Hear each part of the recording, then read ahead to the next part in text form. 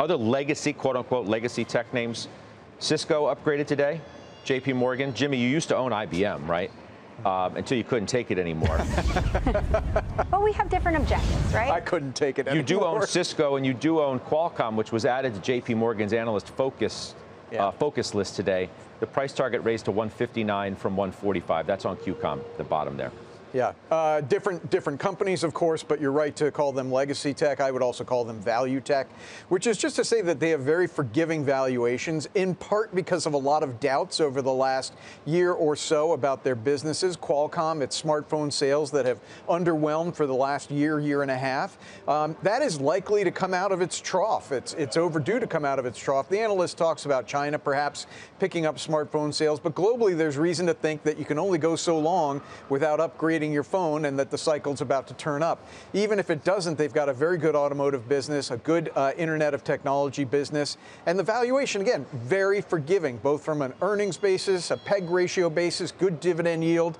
So this is very similar to your IBM in that regard. I think this is just a very easy stock to own at this point. Joe T, you got Cisco in the Joe T. Yeah, and that has of the legacy, the value tech, I think that has the highest probability of building momentum and moving forward. Fundamentally, orders increased in the prior quarter, but it seems to be all kind of tracking the opportunity that occurred from Oracle.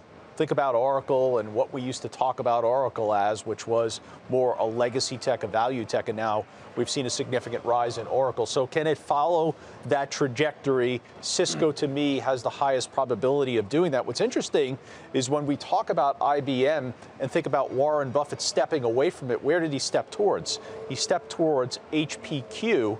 They have 12% ownership, which is the largest ownership in that stock, and that stock's been moving higher. Belsky?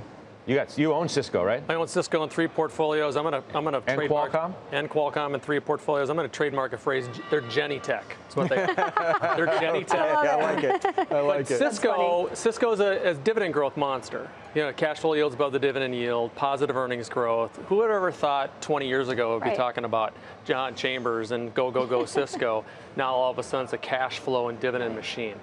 It's just a flat out anti-recession play. It really is that simple. Cisco? It is. Cisco. It's enterprise spending. Everybody sold this stock in the last year because enterprise spending is going to go down in a recession. Guess what? If you don't have a recession, what happens to enterprise spending?